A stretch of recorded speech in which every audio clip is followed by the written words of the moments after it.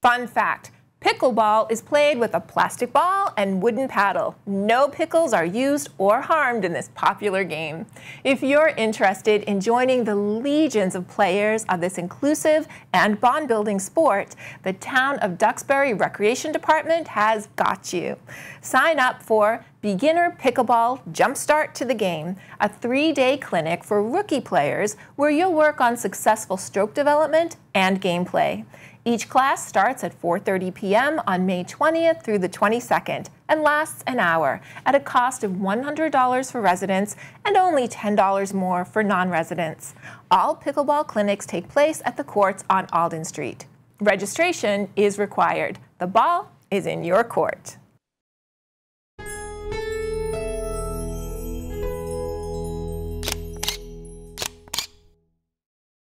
Hey friend, thanks for stopping by. If you like this video by the local scene, share the love and give it a thumbs up. And don't forget to subscribe.